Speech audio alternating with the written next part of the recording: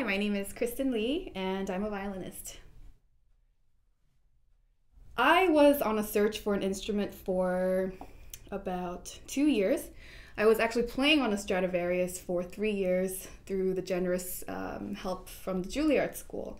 So I was playing one of their Strads in their instrument collection. And of course, when I graduated, I had to give it back, and that was one of the downside. And I didn't plan as well as I should have, so I was actually left without an instrument. And so I was just really on a search for something that I can buy so that I can start building a relationship with the instrument. But within my price range, it was very, very difficult to find something that I was happy with. It took 2 years, but finally I met the right one.